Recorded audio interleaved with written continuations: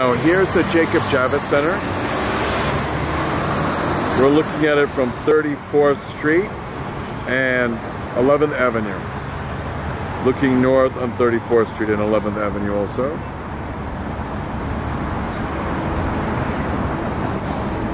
It's another view of the Jacob Javits Center, and it extends for the whole block down there.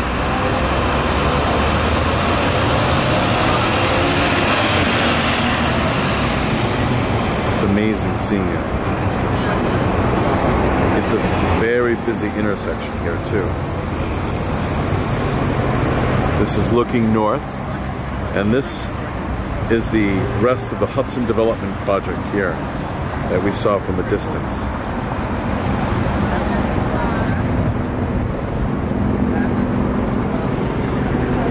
Jacob Javits Center again.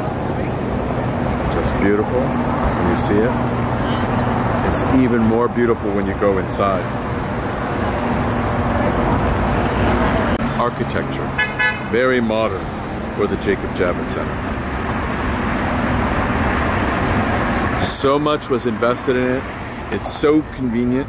And now with the Hudson Yards Development Project, it's going to be very, very convenient for everyone.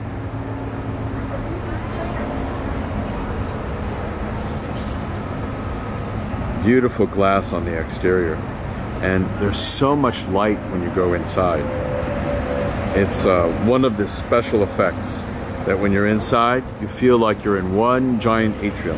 And I'm sure that was the rationale behind it, but it was a great job they did, and it's a great bit of architecture for the Jacob Javits Center.